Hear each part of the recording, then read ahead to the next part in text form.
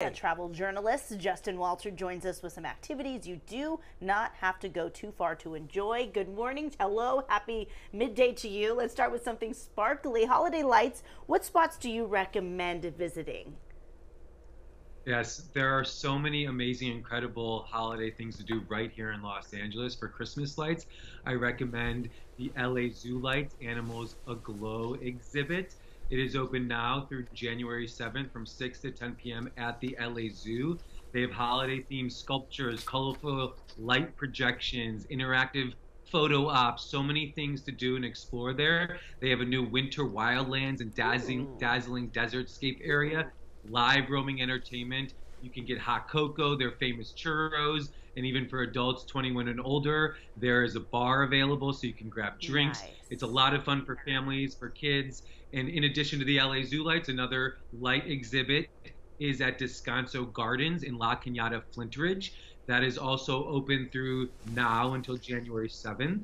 Some of the highlights at La Cañada, they have a rose garden labyrinth, and they have a glowing meadow grass installation that sways gracefully through the rose bushes. They have a stained glass house section with a charming village. And if you look at these lights, they're not just Christmas lights. They're art decorations, art installations, and they are incredibly beautiful to walk through the gardens of Descanso Garden or the LA Zoo. Both of them are beautiful. If you want something a little more moving and on the water, Marina del Rey has a boat parade. It's the 61st annual Marina del Rey Holiday Boat Parade. It is done by the nonprofit organization. It's on December 9th, where you can go to Marina del Rey. I highly recommend going to Fisherman's Village or Burton Chase Park.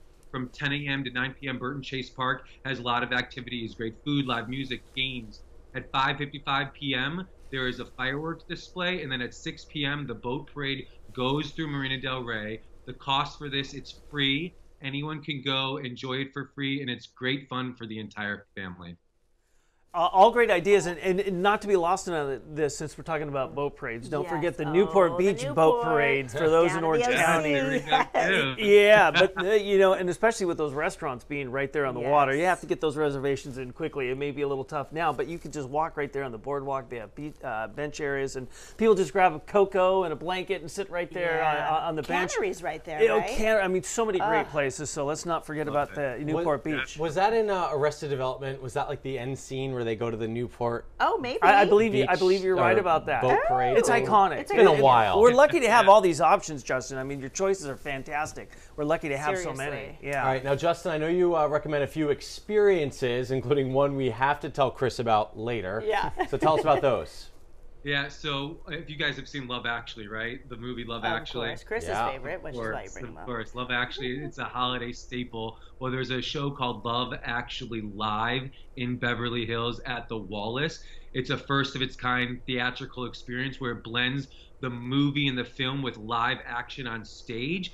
It uses state-of-the-art video design and award-winning production, and the iconic scenes of the movie go hand in hand with the live singers and performers on stage, and it truly transports you into the movie, into that London setting. It's the 20th anniversary of the rom-com, so it's going to be a special performance this year. They have a great cast, including stars like Grace Kinsler, Chris Mann, Drew Seeley, Cheyenne Wells, Rex Smith, Brian McKnight Jr. It's been going on since 2018. It's running now until December 30th. It's a great date night for someone who wants to take a date. It's good for families. It's good for friends. And it's definitely one that I highly, highly recommend in Beverly Hills. Yeah, we actually did this.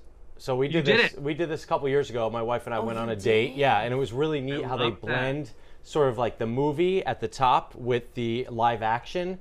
And it's a really cool twist on the movie, and it's great. So you don't. That was going to be my question. I am one of the few that have not seen the movie. Actually, yeah. So it doesn't sound like you really need to have seen the movie to follow this. No, not at all. It runs the entire movie or clips? It's mostly like clips of the movie, the big moments, as I remember. Ones. But it was really a cool experience, very different, and of course it's in Beverly Hills, so you grab dinner at a restaurant. Yeah. I remember the restaurant I went to. I got the Justin Bieber pasta. Stop. Oh yeah. It's like I forget what this restaurant was. It probably had eggs in it or something. It was definitely it was good. Yeah, you know. So anyway.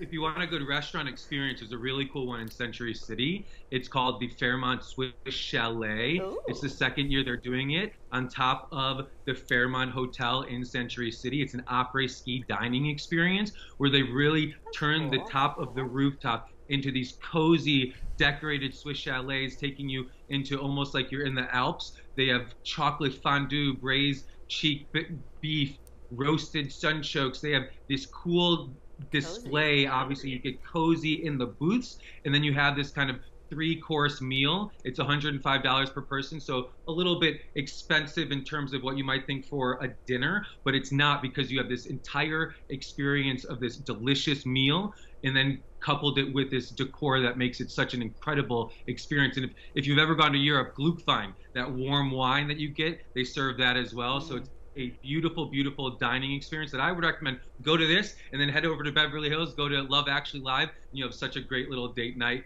And I love going to this. It's such a beautiful twist on kind of a dining experience outside here in Los Angeles. You know, it's interesting, Justin, when you're showing this, Rich and I are like, I mean, you could, like, it's like, oh, this is going to be pricey. You're going to throw it down. But quite honestly, if you're into dining experiences and you know how much a dining experience can cost, I don't feel like $105 for those that are willing. That's in there. Sure. You know, that sounds like a great experience. Now, if Chris were here, he would tell you about the French restaurant just down the road, the Golden Corral. Yeah, maybe not all French. You can eat. Yeah, all you can eat buffet. That's his deal. You kind of mentioned the movie theme, the twist on things, but you know, a great thing about the holiday season is they'll bring back some of those old holiday movies, or some that are just, you know, whether it's, you know, family, Christmas Vacation, or it could be A Christmas Story. I mean, old or newer ones. But you're talking much older. Home Alone. I'm just saying. Die Hard. Listen, Die Hard. Is that a Christmas movie? Some say it is. Chris will argue that it's definitely a Christmas movie. But now, not only are they showing them, but there's some really great places to experience it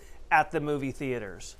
Yeah. So there's a lot of movie experiences you can do throughout Los Angeles. You know, downtown, there's the Yuletide Cinema Land experience put on by the Street Food Cinema Organization, where it's in Heritage Square Museum, December 15th through December 23rd. You can tour Victorian homes. There's food trucks, and they're displaying movies outside, like Elf, Home Alone 1, Home Alone 2, Muppet Carol, all of those. Then you could go to rooftop movie experiences. There's one Melrose Rooftop Cinema, which is in West Hollywood, and it's at the E&P and L&P rooftop off of La Cienega Boulevard. It's right in the center of Los Angeles, so you get a cool view of downtown, of Century City, of the West Side, all from that West Hollywood rooftop. They're doing, you know, movies such as The Grinch, The Holiday, Krampus, Gremlins, Polar Express. Really great if you're in like the West Hollywood area. And then if you want to go to other destinations, there's Rooftop Cinema Club, which have locations in downtown at the LA Arts District, El Segundo, downtown LA. They have holiday programming as well throughout the entire Christmas season, such as Nightmare Before Christmas, The Greatest Showman, Polar Express, Harry Potter, It's a Wonderful Life. All of these locations, these rooftop cinemas or the downtown ones, they offer incredible movie experiences, and I highly recommend going to them. And especially the Rooftop Cinema Club, their El Segundo and Arts District locations are closing this December, but the downtown LA will be opening back up in the spring. So I highly recommend checking out these movie experiences at one of these locations. The rooftop thing, that's cool. I have not done that. I like how they give you the headphones, because there's so much street noise and then people around you. So you could do that. Maybe a silly question, but for those that, like myself, the uninitiated, do you bring your own blanket? It can get chilly up there, or is that something they provide for you? Both. So I would recommend bringing your own blanket, but then if you do want one, they have blankets, and a lot of the rooftops will have a cozy setup where it's like a beanbag or a chair and a blanket and your silent disco headset where you're watching the movie on the headsets, and it's such an incredible, fun experience. And the views at all these locations are so fun to go to at night, so I highly recommend checking it out. Nice. I don't want to hear anyone say, right, there's nothing to do in SoCal this holiday season. There's everything. And as someone who's out there covering out in the field for all of these features, pop-ups galore when it comes to LA for every holiday. And I don't think this holiday is any different, right?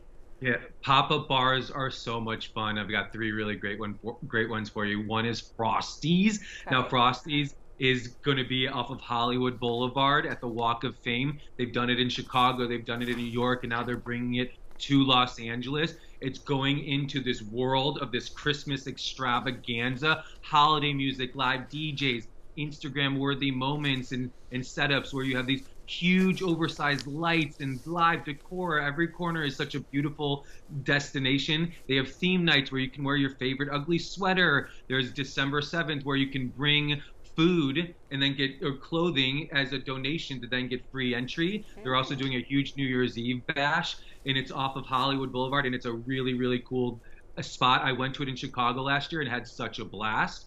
There's also in downtown LA a Pattern Bar, Tinseltown.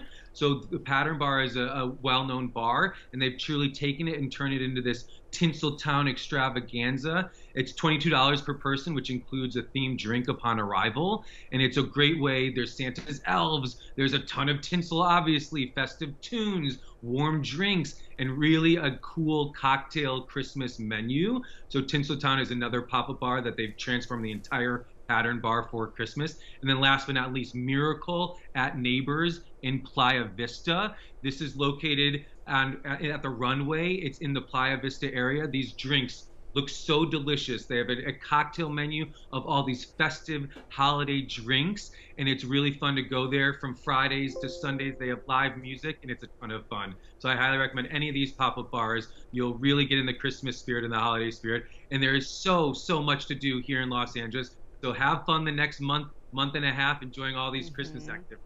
Is that a Grinch Good margarita? Yeah, that was a Grinch teeny.